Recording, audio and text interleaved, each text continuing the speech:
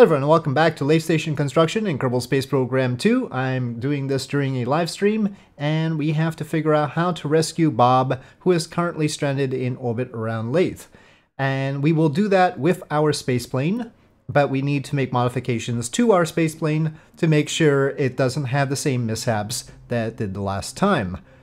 Of course, it could have completely new mishaps, but we'll try to avoid those. So we are going to reconfigure the RCS ports. That was part of the problem, but most importantly, we need to add a reaction wheel.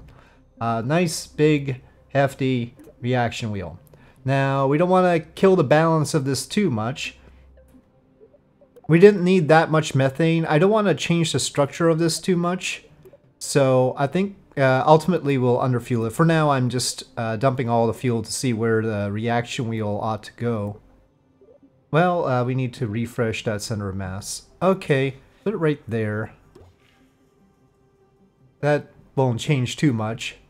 And then probably many more RCS ports, but let's get the fuel back in. I don't know how they arrange these in here, but okay, I'm just gonna pack, let's say half the, not the hydrogen, half the methane.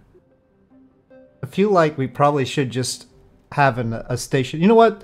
We're going to go with the big docking port so this can dock centrally and at a more convenient location on the station.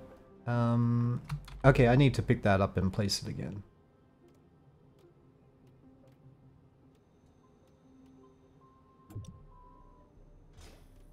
Oh, that is not right. Well, there's probably a glitch associated with the radial attachment point. I will just point this out to any dev who cares to watch or something. When you pick it up and put it back, the thing attached to it seems to go at a 90-degree angle. I've noticed this consistently, so it's just a thing. So this is the docking port that most often is on the station. It's really inconvenient to put it on here. Mass-wise, it's double, but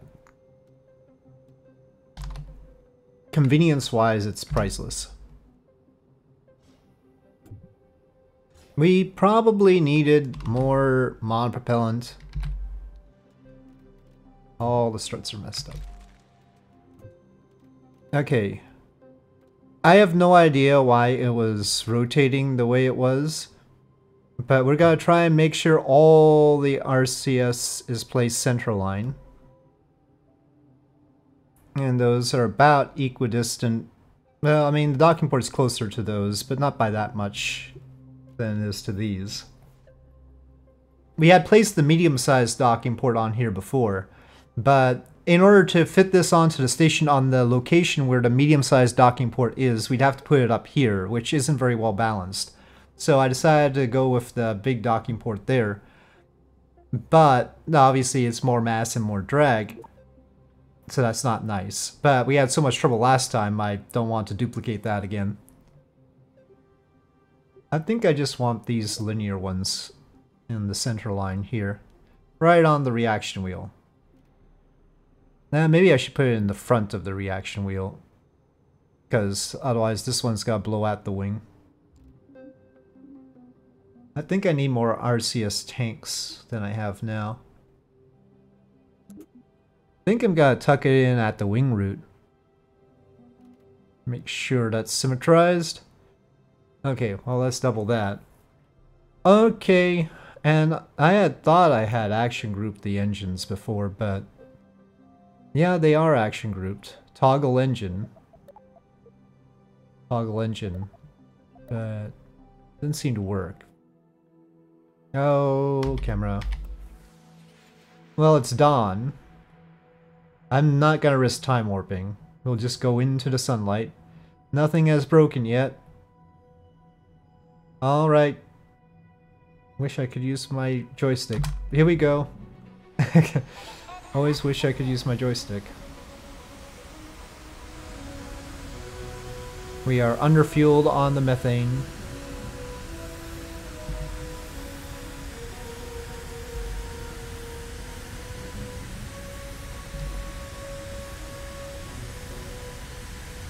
There's the sun. It's Val. I didn't even pick who we were gonna put on. It ended up being Val. One sad thing is this can't rescue the other space plane because it doesn't have that docking port. Otherwise it could dock to the other space plane and transfer fuel over. In theory. But you know how docking is in this game right now, so I didn't really want to do that anyway. Will our reaction wheel be enough so that this can operate properly, unlike the previous time with it, where it couldn't orient to any vector at all with the SAS? Or will that still be a problem? Well, we're less than half of our methane left. I wanted to reserve more than that, but I think I don't want to waste too much more. Okay, going. One still doesn't turn off the engines. The action group doesn't work. Well, at least they turn off on their own. I wonder if they plan to implement boil off for the hydrogen tanks. They do have these separate hydrogen tanks now, after all. But maybe just the sheer size and low density of them is bad enough.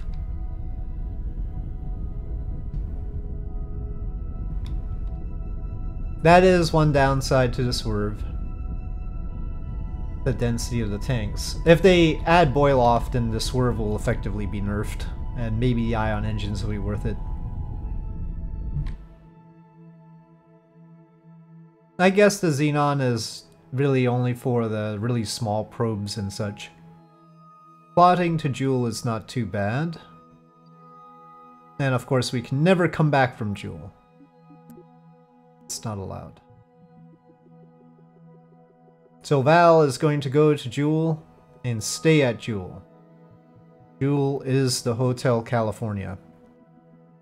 Okay, we'll just do that for now and then do a mid-course adjustment and other adjustments and whatever. Now's the test. Whether SAS with this extra reaction wheel can turn towards the node. I'll give it plenty of time. The maneuver node's over here. Maneuver node's over here. Well, maybe if I give... it's got a reaction wheel. If I give it enough time, it'll figure it out.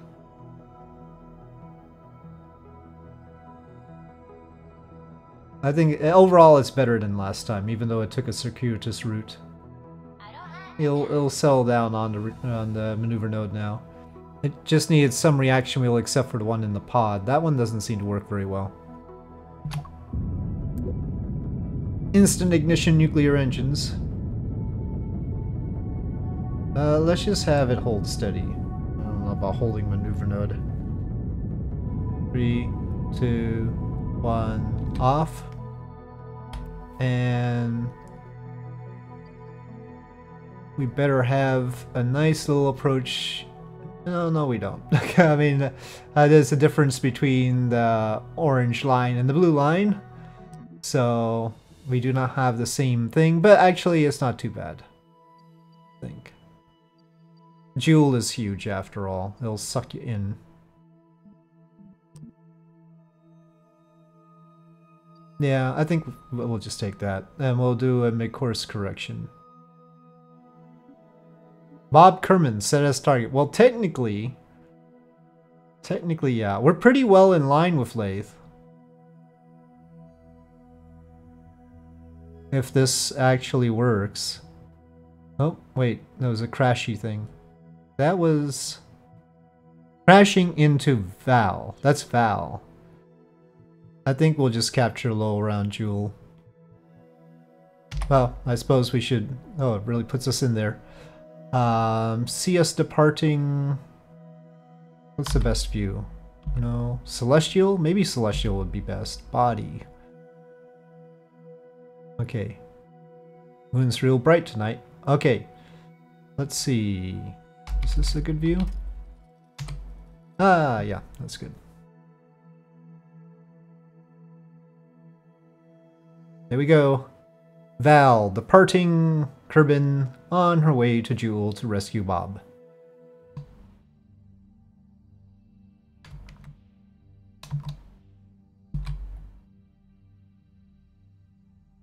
Okay, so I'm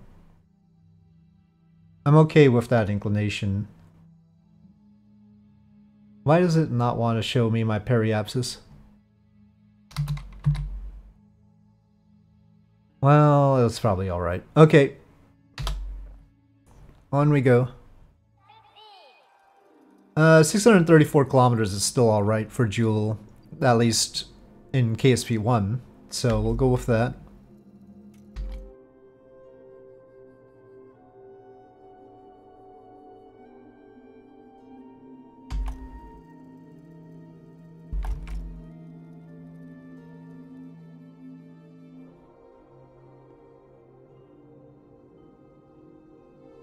Well, yeah, turning with this, thanks to the new reaction wheel, definitely is better. Whatever is up, I mean, I guess there must be a threshold amount where if your vessel is a certain amount of mass, it doesn't like having less than a certain amount of reaction wheel with SAS, because it definitely doesn't go directly to where it's supposed to go. But if you have less reaction wheel, it does worse, and then eventually it never settles down to the right location at all. But whatever that is, this pod never seems to have the right amount. Nothing I ever want to attach to this pod is sufficiently turned by the reaction wheels in that pod. Well, let's see now. I do want to target Laythe at this point. I don't think there's any point trying to change our inclination here because it's going to cost quite a lot, even if we bundle it into the capture burn. Okay.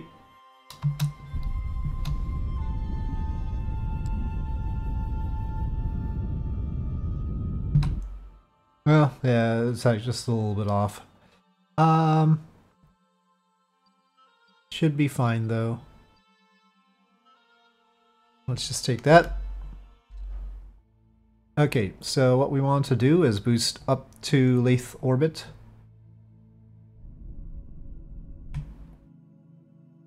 Okay.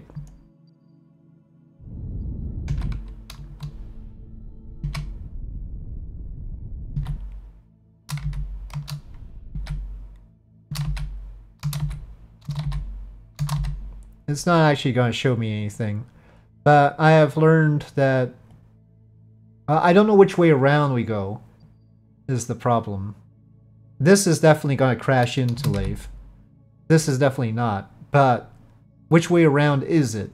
If it's the wrong way around, then we're going to have to do a radial burn anyway. So maybe we're better off just crashing into Laythe. Well, let's find out. Okay, if I go past it, we'll see which way around we end up. Okay, well, we're still crashing into Laythe. I didn't think Laythe was that big that if you were 800 kilometers away, you'd still crash into it. But it's not supposed to be bigger than Kerbin, so that shouldn't have been the case, but... Well, anyway, it's not showing me the encounter ahead of time, so we always have that problem. But maybe I can do a correction now. Okay. Mob current's our target, but we're not gonna be able to see our inclination. It looks okay.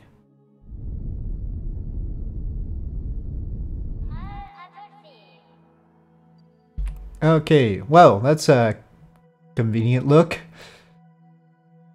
Joule and Laythe in line like that.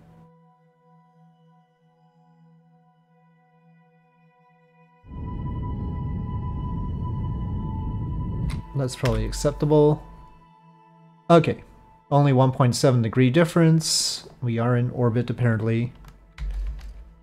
We are targeting Bob, right? Bob? Bob. It should change the color of the icon for the thing that we're targeting, right? And orbit. Whatever happened to that? I mean, right? Changing the color of the orbit and the icon for the thing that we're targeting compared to other things. Anyway. Well, we're overall in better shape as far as Delta V this time, partly because we were able to turn properly. So we're coming in with 2,000, but we still need a huge chunk to rendezvous with anything. We're aiming for Bob Kerman here. And I think I need to go past 1A in order to get the read on our next one. Okay, well, I'll take that 2 kilometer, but the relative speed is 400. We'll have to watch out, but that's alright. I wish it showed me my actual distance to target here, but I guess we can look out here somewhere, wherever Bob is. Bob's there.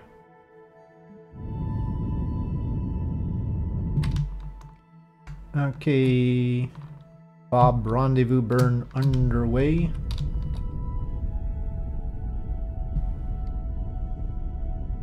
Where? Okay, surely I can manage the rest with Bob, right?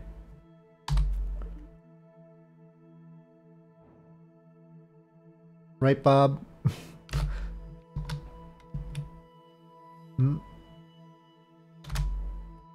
Bob? Okay, Bob.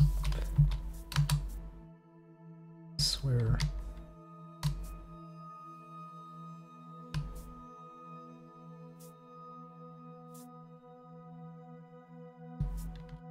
Okay, board.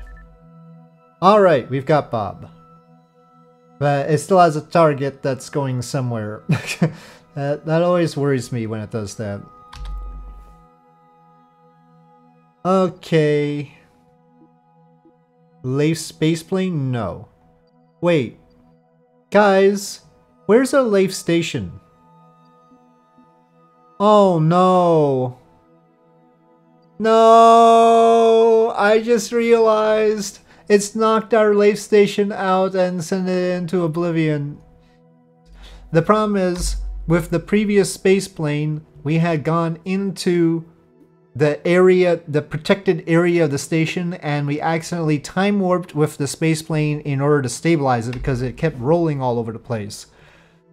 So I don't even know. We'd have to go back to before that spaceplane encountered the station. So that would be before Bob's Bob getting stranded even. So it wouldn't be before this mission. It would be before we got to the station with the previous mission. I don't know. I'm going to leave it to the YouTube audience to decide what to do about this. Do we revert? Because I've saved all along, of course. Do we revert to the point before the spaceplane encountered the station, thereby erasing the entire valiant effort of Val to rescue Bob in order to recover the existence of the station, which is now who knows where? And or do we just keep it like this and rebuild the station from scratch and create a whole new station, and we'll just test this spaceplane out on Laythe because we do have some fuel here. I don't know if we have enough fuel to go to the surface of Laythe and then come back to orbit though. So I don't think so. So yeah, it's a bit of a conundrum. We need the station's fuel in order for this to go to the surface and then come back up. But if we don't have the station, that other spaceplane that we have there wasn't able to dock to the station properly anyway, because it didn't seem to control itself very well without the reaction wheel. So with Bob and that other spaceplane, I don't think we would be able to complete the mission anyway, and Bob would still need rescuing. But if we revert, we'll at least have the station in existence. So I'm going to leave that to the YouTube audience to decide exactly what we want to do, and I'll see. I'll take good arguments into account. It won't just be a matter of which side has more comments or anything like that. We'll see. I'll think about it as well. But yeah,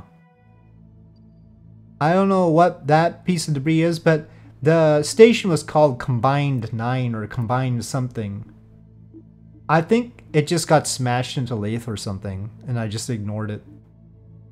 That's the only explanation I have, because we have nothing else around here. So with that, thank you for watching. I hope you enjoyed this video. If you did, please do press like. If you have any comments or suggestions, please leave them in the comment section below, and I'll see you next time.